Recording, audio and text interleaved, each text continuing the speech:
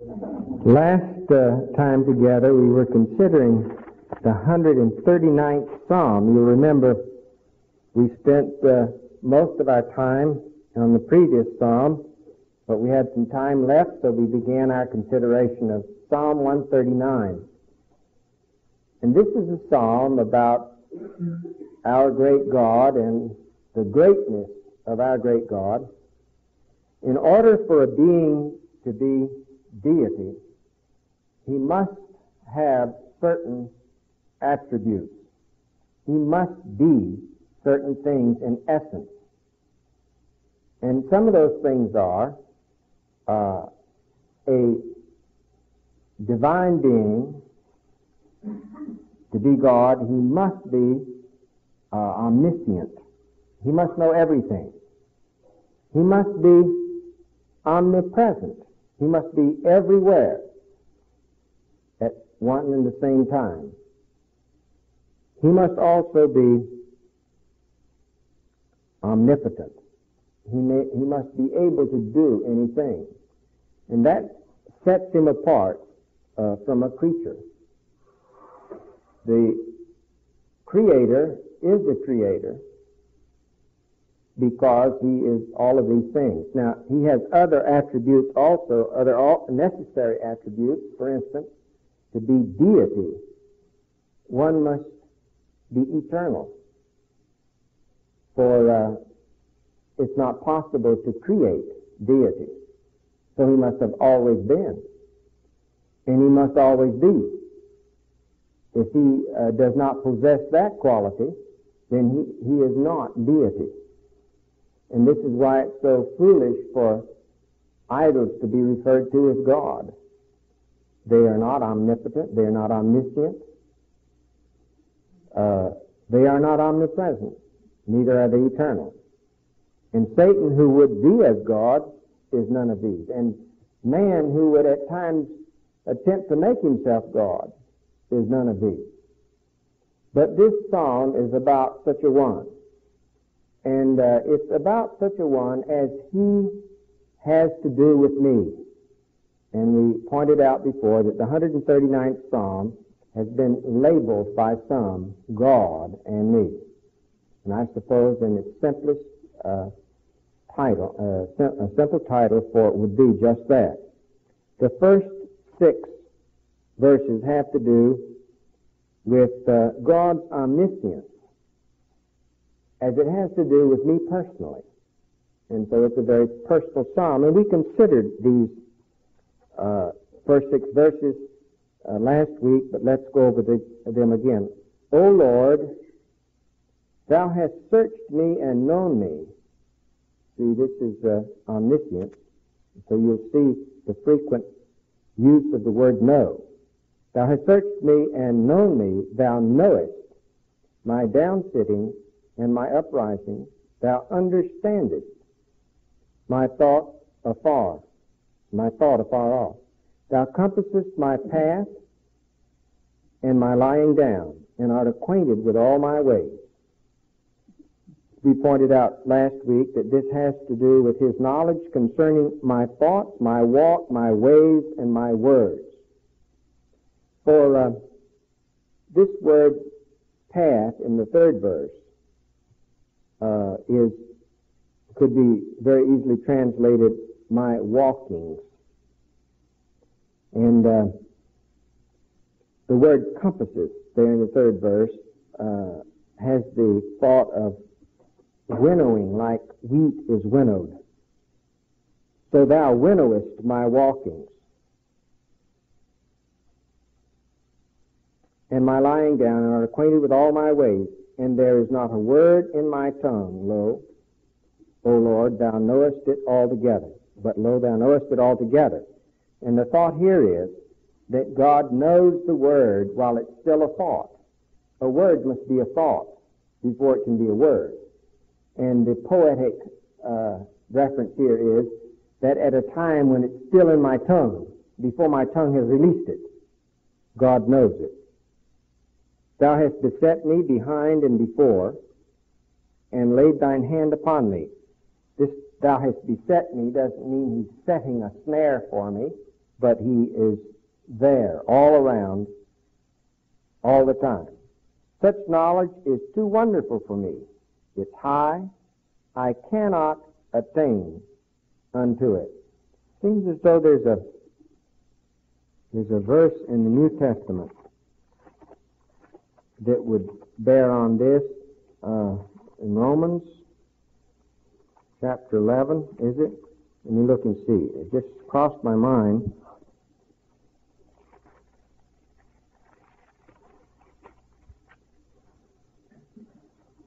Romans 11:33, oh, the depths of the riches, both of the wisdom and knowledge of God, how unsearchable are His judgments and His ways past finding out. For who hath known the mind of the Lord? This would be the same thought as we have here in the 6th verse. Such knowledge is too wonderful or too awesome for me. It's high. I cannot attain unto it. I can't grasp it in its entirety. Then, beginning with the 7th verse and extending through the 12th, the 2nd, 6th verse passage, we have the omnipresence of God and me. For He says, whither shall I go from thy Spirit? By the way, in the Scriptures, all three personages of the Godhead are ascribed these characteristics. The Son is said to be omnipresent. He said Himself, I am with you always. That means with all of us always, to the end of the age. And we pointed out last week in John chapter 2, it said that He knew all, or all people, everything on everybody's mind. So omniscience is ascribed to God the Father, God the Son, and God the Holy Spirit. That's one way we can know that there are three personages, all equally God. One God, three persons in manifestation. And so here we have, whither shall I go from thy Spirit? These same attributes are ascribed to God the Holy Spirit. Or whither shall I flee from thy presence? If I ascend up into heaven, thou art there.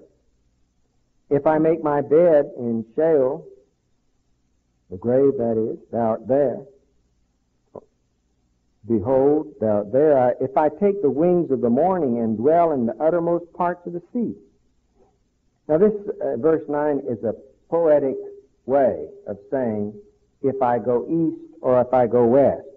You see, if I take the wings of the morning, that's towards the east, and dwell in the uttermost parts of the sea, that's the west, because the sea was west from where the psalmist lived, the great sea, which was the sea in his time.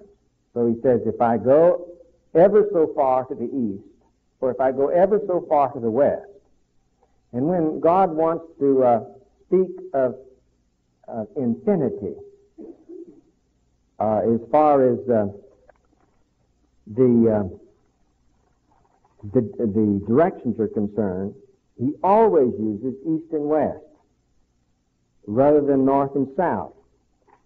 We found this, if you remember, in which Psalm was 103. Remember? He has removed my sins as far as the east is from the west in Psalm 103.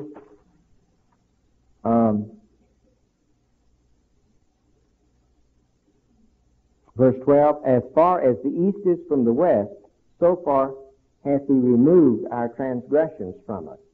And we pointed out when we were considering that psalm that it would not have been appropriate to say as far as the north is from the south, because that's a finite distance. You can measure the distance from north to south. For if you go so far north, And if you keep going, you'll be going south. And if you go so far south, and you keep going, you'll be going north. So there's a time when south ends, and there's a time when north ends. But there is no time when east ends or when west ends. East is infinite. West is infinite. And so when God wants to speak of infinity in distance, he uses east and west rather than north and south.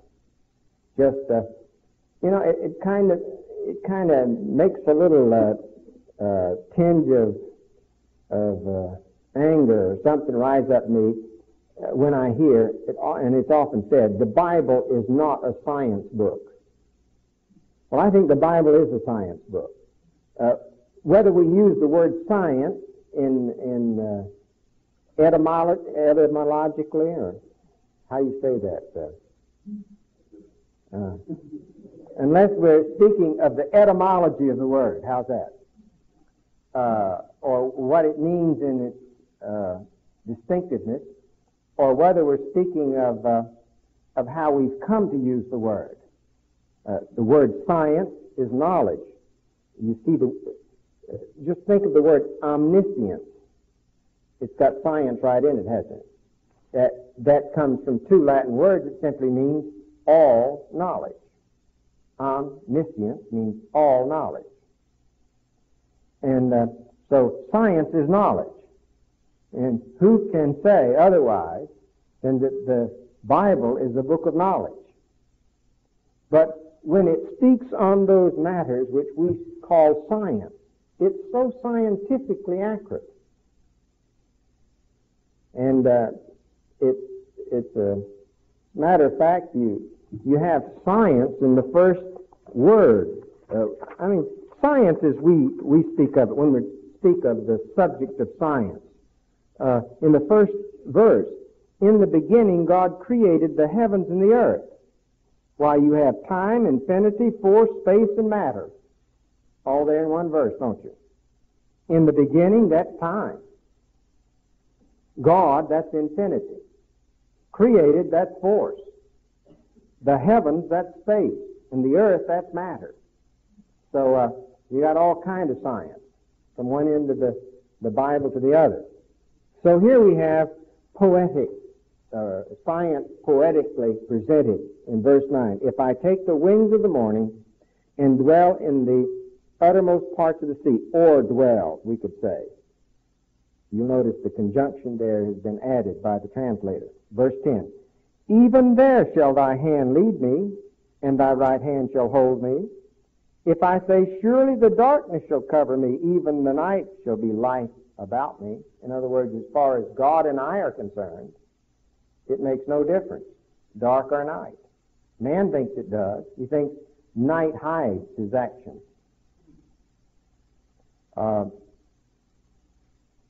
In the insurance business, sometimes our client will want some burglary insurance. And you'll say, the only way that we'll sell you any burglary insurance if you'll have the city of Lakeland come out and put some light poles around and let the lights burn all night. Well, that's expensive these days. But we're not interested in insuring them unless they'll do that. Because burglars tend to like the darkness rather than the light. Because they're hiding from men, not from God. At least they evidently don't think about God. But with God, it makes no difference. He sees regardless. And that's what the psalmist says here. Yea, the darkness hideth not from thee, but the night shines as the day. The darkness and the light are both alike to thee. This is too wonderful for me, the psalmist says. I can speak about it, but I can't get the full comprehension of it. So we have the first 6 verses, God's omniscience in me. The next 6 verses, God's omnipresence in me. And then in the next 4 verses, verses 13 through 16, God's omnipotence. and me. When we think of the word omnipotence, it's a rather grand word. We might even say grandiose word, if that doesn't give the wrong connotation. But omnipotence has to do with very small things too. Omnipotence has to do with atoms, molecules and things like that, little intricate things. We don't conjure up in our mind thoughts of those little intricacies. When we speak of omnipotence, we think of great things. But omnipotence, all potence, all powerfulness, means the power to do the smallest as well as the greatest. And the psalmist brings this out in regards to his own self. For thou hast possessed my reins, that means my innermost being. Thou hast covered me in my mother's womb. See, this is omnipotence in relationship to me. That's a marvelous thing. We pointed out, I believe it was last week, how Job knew that he would be raised from the dead.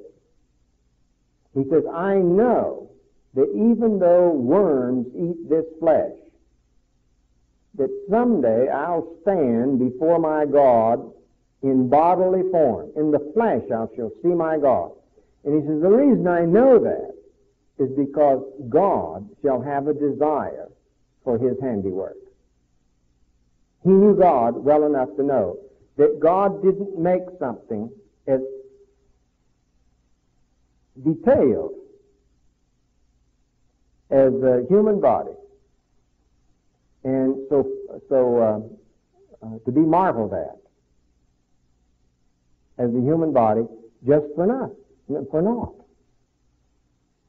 And that's why it's such a hideous sin to fail to receive Christ and be saved, is because a person's body is a great handiwork of the Creator, and God has a right to have his handiwork. And when we will not come to God his way in repentance, we deny him the joy of his own handiwork. And that's a hideous sin. For God is holy, and he cannot receive us in our sin. And so if we insist on dying in our sin, then we rob God Almighty of his own handiwork.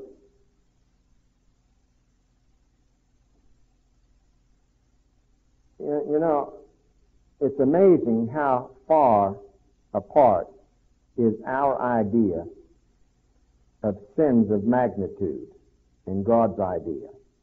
And I suppose the Psalms bring this out certainly as vividly as any part of the Bible. Because David, for instance, commits about the two most heinous sins as far as we would be concerned: adultery and then murder. And then he prays, God, oh, keep me from the great transgression.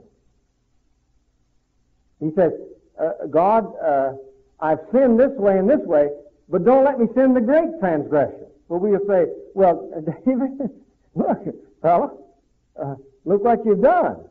And you're worried about committing the great transgression. Well, what is the great transgression? The great transgression is presumption, the sin of presumption, presuming against a great God. And under the Old Testament sacrificial system, there was no sacrifice for that sin. You can read about it in Numbers chapter 15. There you'll find God's provision for sins of ignorance and sins of error. That is, the committing of sins that I didn't know were sin, or the committing of sins which my lust drew me into. But for the presumptuous sin, there was no sacrifice. And that's what David said. If you want to read that, it's in Psalm 19, about, I suppose, verses 11, 12, such as that, where he prays to keep him from the great transgression. And then you remember, wasn't it Psalm 36? The transgression of the wicked saith in his heart, there's no fear of God before his eyes.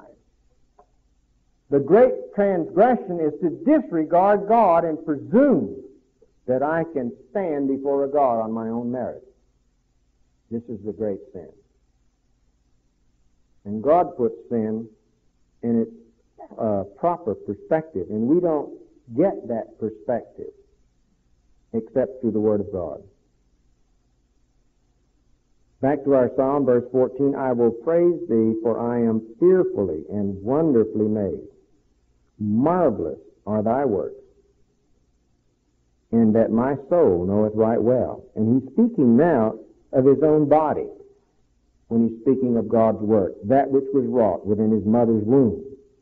He says, it's fearful, wonderful, marvelous. And he says, my soul, no, I know this from my innermost being. Nobody had to teach me. Verse 15, my substance was not hidden from thee when I was made in secret and curiously. This word that's translated curiously is a word that's used in weaving. When it spoke of the very intricate work in the high priestly robe or in the veil, it said that they were curiously woven.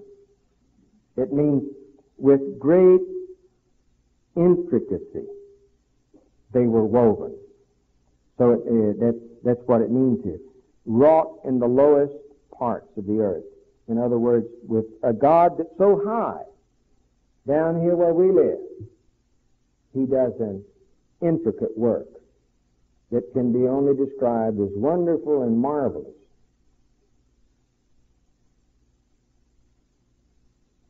And we can see what a terrible sin it is, for instance, to commit abortion and bring to an end the handiwork of God. There he is doing an awe-inspiring work of wonder in his own way, and man would presume to bring to a halt that which God is doing. And I suppose there's a lot of argument nowadays whether that action is murder or whether it isn't. That really is beside the point. It's the attitude of heart that would just barge in and stop something that God is doing. It's that attitude of heart that's the gross sin. That's the great transgression. Not, we try to argue, well, the fact that it's murder makes it a bad sin. Well, that's not the crux of the point. It's, would man presume to stop the hand of God? You say, well, why does God permit such a thing? I don't believe I will explain that. But God certainly has given man a lot of leeway, hasn't he? John, will you elaborate on the presumption in light of rejection? Well,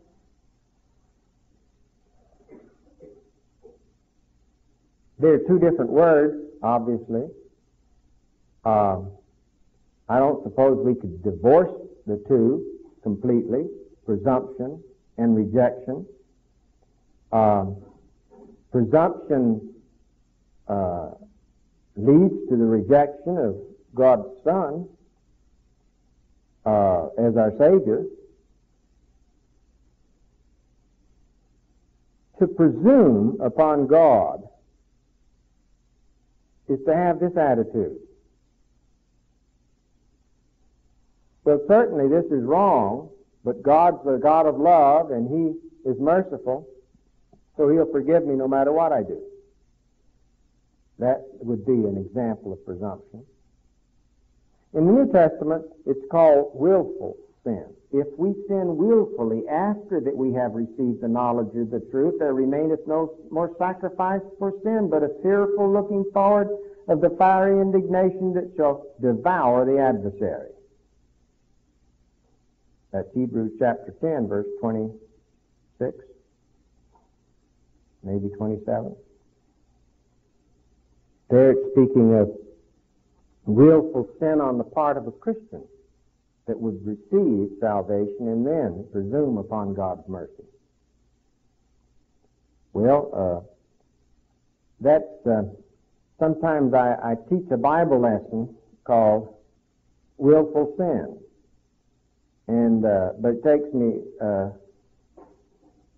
2 hours and to lay the foundation, or it doesn't come out right, because it's a subject of great breadth in the Bible. Willful sin. It's called presumptuous sin in the Old Testament, willful sin in the New Testament, same thing.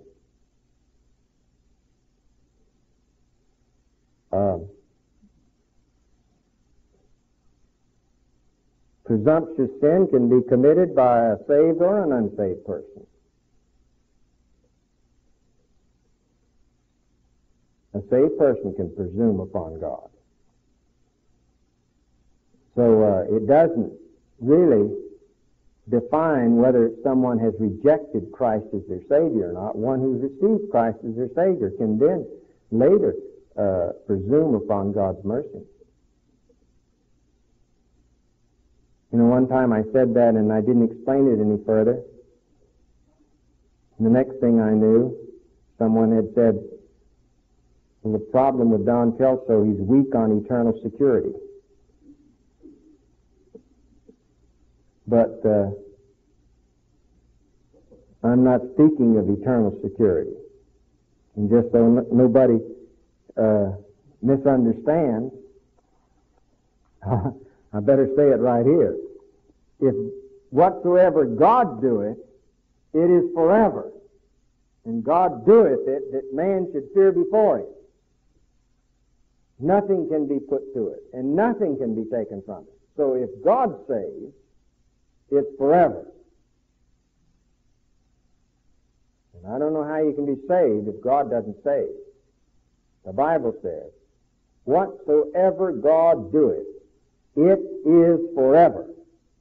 Nothing can be put to it, nothing can be taken from it, and God doeth it that men should fear before Him. Ecclesiastes 3:14, I believe.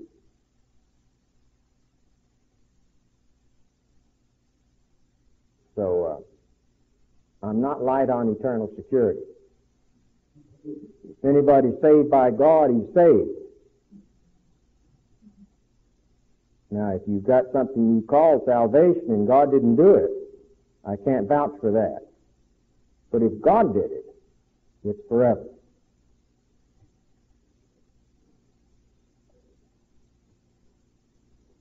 Sorry, Jim, that's about as far as I'm going to go on that subject right now.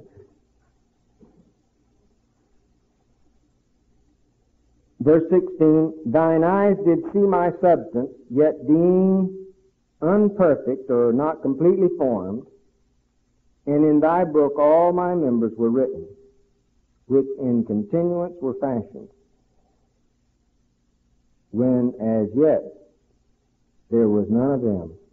In other words, God knew exactly what my hand would be like before it was a hand, and what my eye would be like before it would see. And He made it all. And this is omnipotence. It's ability to do what God will do. Now, beginning with verse 17 and extending through the rest of the psalm, God is going to talk about His thoughts and my thoughts.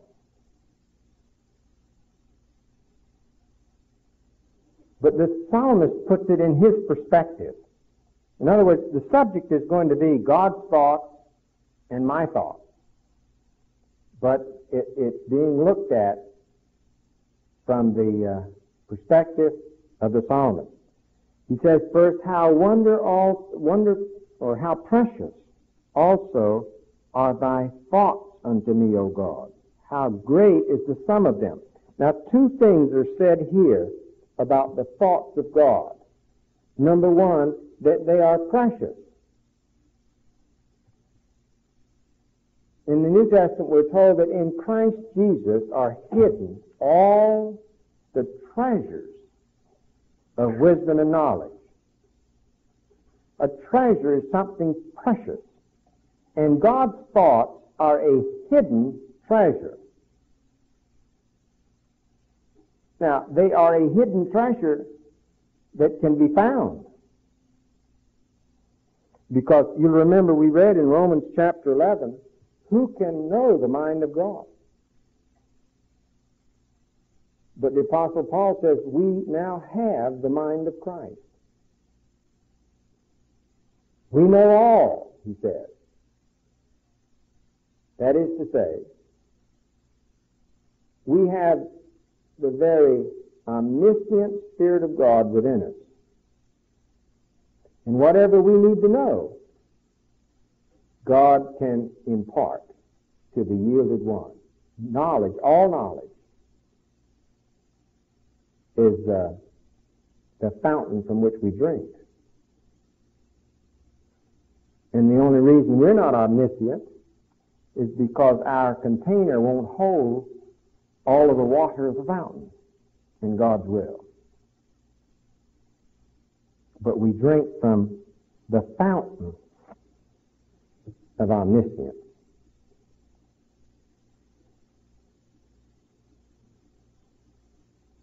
So he says, how precious also are thy thoughts unto me, O God. How great is the sum of them. We're told here that his thoughts are precious. And we're told that his thoughts are many. And we found this subject of God's thoughts throughout the Psalms, haven't we? We found out, for instance, in another Psalm, that God's thoughts are usward. The psalmist said, he thinks upon me. Now, isn't that a marvel? God thinks upon me. Remember what psalm that was in? Was it Psalm 40?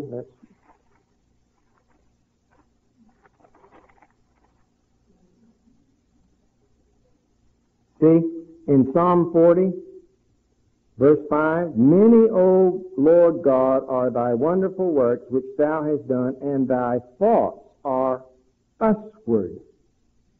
And then to put it personally, he says in verse 17 of Psalm 40, but I am poor and needy, yet the Lord thinketh upon me. His thoughts are precious, his thoughts are many, his thoughts are usward, and he thinks upon me. And another psalm says his thoughts are very deep, or very profound. And another place we're told that his thoughts are very high. His thoughts are higher than my thoughts. So his thoughts are many, his thoughts are precious, his thoughts are deep, his thoughts are high, and glory to God, his thoughts are towards me.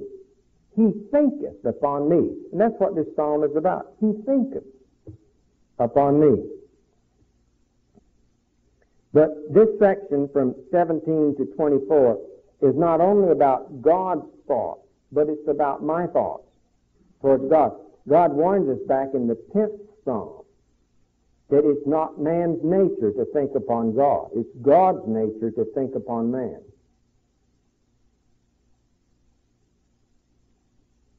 In verse 18, if I should count them, that is God's thoughts, they are more in number than the sand. When I awake, I am still with thee. Perhaps we could see the resurrection here. When I awake, I am still with thee. The psalmist may be speaking of no more than his awaking from slumber, from the night's rest. But this term is used in the Bible, when I awake. Can you think of where is that? In Psalm 16 or 17? Yes, in Psalm 17, the last verse. As for me, I will behold thy face in righteousness. I shall be satisfied when I awake with thy likeness. That's Psalm 17, verse 15. And this is speaking of the resurrection, when I awake. So, when I awake, I am still with thee, the one that thinketh upon me. Then the psalmist is attempting to think in God's channel of thought concerning the wicked. How does God think towards the wicked? Well, the psalmist says, every day he is angry with the wicked. Well, the psalmist says, if God in his thoughts is angry with the wicked, I want to be angry with the wicked. So he says, verse 19, surely thou wilt slay the wicked, O God, depart from me, therefore, ye bloody men, for they speak against thee wickedly, and thine enemies take thy name in vain. He says, the reason it's all right for me to think this way about wickedness is because the wicked speak against God, because the wicked take his name in vain. You know, I remember one time I was walking along the street. It happened to be in Tampa. And there were three great big fellows walking right in front of me. They had the sidewalk kind of blocked, and they weren't going very fast. And so I walked up right behind them. And they were just cursing. I mean, they were taking the Lord's name in vain, something awful. And I should have had better sense. But I just felt compelled to say something. And I said, pardon me a moment. And, you know, they came up short. And I said, you should not take the name of the Lord God in vain. He's your creator, and you're cursing him. And you'll have to face that one day, face to face. And they just stood there. And one of them says, oh, we're sorry. And then they walked on away. But I just felt like, felt impelled. I had to do this. Now, I don't know. I've heard people curse God a lot of times, and I don't do that always. Maybe I should, but I certainly felt impelled that time. And I don't know what good it might have done, but they didn't take offense, and they were very meek about it. Turned around, excused themselves, and walked off. But he says that surely thou wilt slay the wicked, O God, depart from me, therefore, ye bloody men, for they speak against thee wickedly, and thine enemies take thy name in vain. Do not I hate them, O Lord, that hate thee? And am not I grieved with those who rise up against thee? I hate them with perfect hatred. I count them as my enemies. I suppose in the light of the teaching that we should love our enemies, but all the while, it's all right to hate their attitude against God when the holiness of God is the question. As long as we're certain what we're hating in them. And the psalmist can say, I hate them with a perfect hatred. What is this perfect hatred? That he's grieved with those who rise up against God and those that hate God. There is a proper hatred. Our normal type of hatred is an improper hatred. You say, but God wants us to love such. Well, he wants us to love.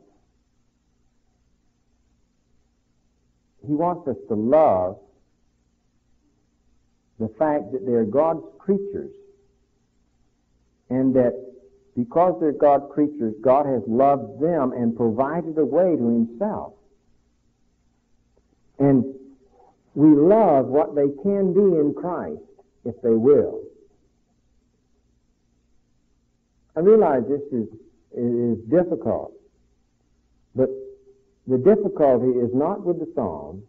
The difficulty is with our ability to understand God's thinking towards love and hate. And this is the only real difficulty here. Now the psalmist is going to talk about his thoughts.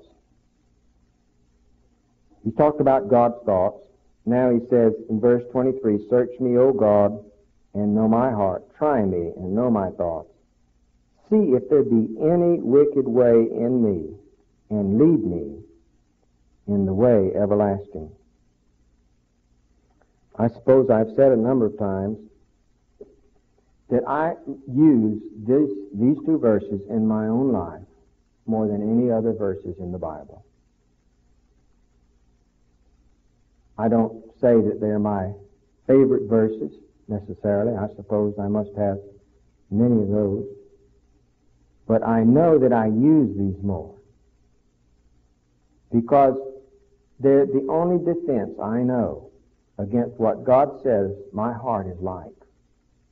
And if I want to be particularly brutal with my own nature, I start out by reading Jeremiah chapter 17 first, or a portion of Jeremiah chapter 17,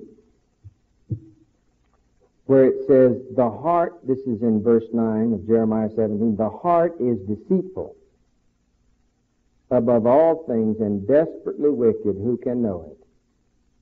I, the Lord, search the heart. And what I do, I insert the little word my in place of the word thee. My heart, my own heart, is deceitful above all things and desperately wicked. Who can know it? And the answer is the Lord searches the heart. The Lord searches the heart. So, if that's the type of heart I have, then I'm in a good position to say, search me, O God, and know my heart. Try me. And know my thoughts. Search me, O God, and know my heart. Try me and know my thoughts. You know, the Apostle Paul comments on a situation. It's back in 1 Corinthians chapter 4. And he was writing about the fact that he was being judged by some of the folks in Corinth. You'll remember that he had spent some 18 months in Corinth, and then he had gone on to Jerusalem. And when he got to Jerusalem, he found that the saints in Jerusalem were in very dire economic straits. And when he compared their poverty with some of the people that he had been evangelizing, some of the Christians, he realized that there was a great inequity there. And he purposed in his heart to share the need with these. He went back to the area of Ephesus where he had left Priscilla and Aquila, or if you want to be proper, I suppose you should say Priscilla and Aquila. And, they had gone from Corinth with him, and they were waiting for him there in Ephesus, which is across the Aegean Sea from Corinth. And when he got back to all of his way to Ephesus from Jerusalem, he talked to the churches that he'd founded about this need in Jerusalem. And then when he got to Ephesus, he wrote a number of churches and sent letters to them. He wrote to the church at Philippi, and he wrote to the church of Thessalonica, and he wrote to the church at Corinth. And he told them that he would appreciate it if they would gather some things together for the saints back in Jerusalem. Well, when his letter reached Corinth, the church there was in deep schism. And some of God's people there in Corinth were very concerned about it, and they didn't know where Paul was until they received his letter. And as soon as they received his letter, now that particular letter is not recorded. It's mentioned, but it's not recorded. When they received his letter in Corinth, some of them caught the first boat, I suppose, back with the messenger, who was probably Timothy at that time. He went back with the messenger to Ephesus. And they asked a lot of questions from the congregation. And the letter of 1 Corinthians is in answer to this visit by these who came over across the Aegean Sea to see the Apostle Paul. And one of the things that he was told was that there was a schism. And he discusses this schism in 1 Corinthians chapter 1, where he says, I beseech you, brethren, this is in verse 10, by the name of our Lord Jesus Christ, that you all speak the same thing, and there be no division among you. And then he goes on and he talks more about that. In chapter 3, it says it's a sign of carnality to have these divisions. And then he speaks to the subject of those at Corinth who were judging him, that he just wasn't a proper apostle, and so forth. And he comments about this judging on their part in chapter 4. He says in 1 Corinthians chapter 4, verse 1, let a man so account of us as of ministers of Christ and stewards of the mysteries of God. He says, now, I've been hearing you've got all kind of appraisals of me. Well, I want you to know that what I do as a minister of Christ and as a steward of the mysteries of God. He speaks in the plural. It's this editorial we, I believe it's called. Verse 2, moreover, it's required in a steward that a man be found faithful. He says, I'm a steward, and it's a requirement of a steward that he be found faithful. And he says in verse 3, but with me, it's a very small thing that I should be judged of you, or of any man's judgment. Yea, I judge not mine own self. He says, look, I have already said that I'm a steward, and a steward has a right to expect to be judged. So I'm not complaining about being judged. It's all right for you to judge me, since I've held myself out to be a steward. And it's all right to bring me into question. But I want to tell you something. It's a very small thing if you judge me. With me.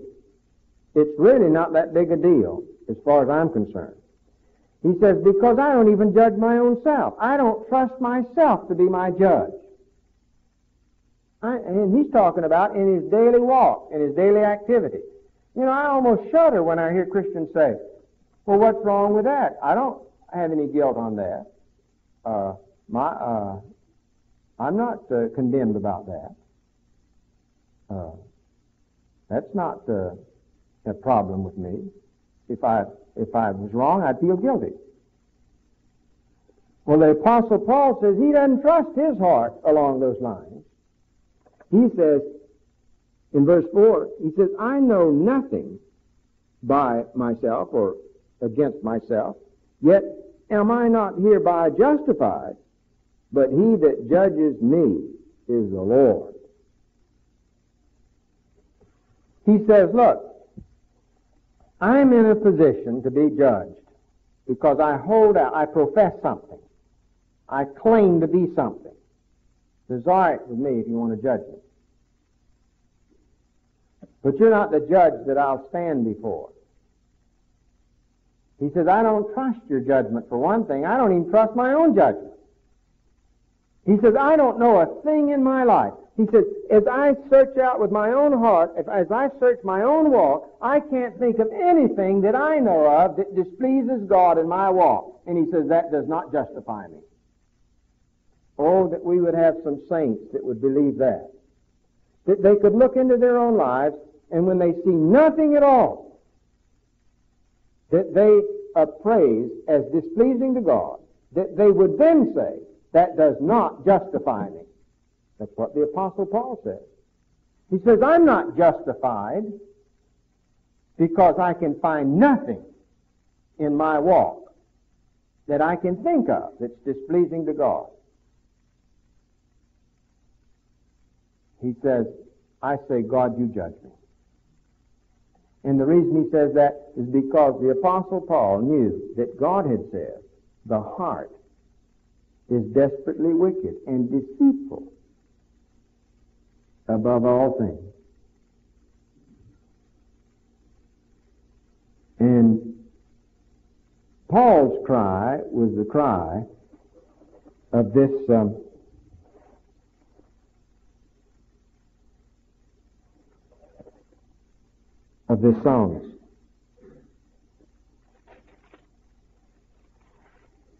The psalmist David, when he said, search me, O God.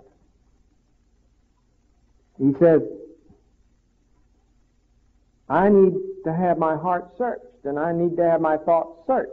Now, this is not the only psalm where David brings up that subject. Look back in the 19th psalm. That's the one that we talked about when we were talking about the presumptuous sin. We might just look there. Psalm 19, verse 12. Who can understand his errors? Who is it that can search out his own errors? The psalmist says, cleanse thou me from secret fault. See, David didn't have any misconceptions about his ability to judge his own heart. When you are given a commission by God, when you're made a steward of the gospel, when you're made a steward of his word, you're going to be judged, and it shouldn't get you all out of joint that somebody's judging you. One of the reasons that I know I'm not arrived yet, because it still bothers me when I'm judged by my fellow human being, particularly by my fellow Christian, when he judges my actions in my service to the Lord. It bothers me. I haven't arrived at the point that Paul had arrived at, and he says, I know you're judging me, but with me that's a small thing. Just put that out of your mind. That's not a big deal with me. Well, I think I have to admit that sometimes I make a big deal out of that when I feel like I'm being falsely judged by my fellow Christians. So we got a ways to go yet, see. But Paul says, he asked God to search him. And the psalmist here says, who can understand his errors? This is Psalm 19:12. Who can understand his errors? Cleanse thou me from secret faults. Keep back thy servant also from presumptuous sins. let them not have dominion over me. Then shall I be upright, and I shall be innocent from the great transgression, which is presumptuous sin.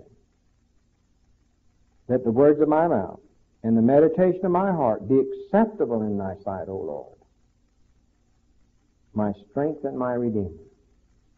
And what a worthy occupation it is for one who would hold himself out to be a steward, to cry upon God daily, search me, O God, especially if he will agree with God that my heart is desperately wicked. My heart is deceitful. Not just a little bit, but my heart is deceitful above all things. And that's why I need to cry out, search me, O God, and know my heart. Try me and know my thoughts. You see if there be any wicked way in me.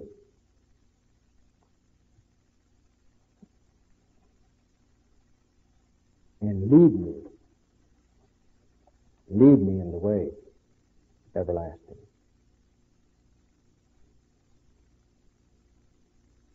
Let's pray. Father, we thank you that you have supplied us with everything we need. We thank you that it's even all right to see the blackness of our own hearts, because you have graciously given us that which makes all as white as snow. For thou hast said, if we will confess our sins, he is faithful and just to forgive us our sins and to cleanse us from all unrighteousness.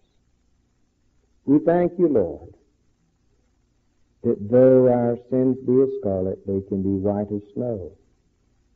And though they be red like crimson, they shall be as wool. Blotted out, cast into the depths of the sea. Lord, we thank you that in some marvelous way you have the ability to cast our sins behind your back into the sea of your forgetfulness.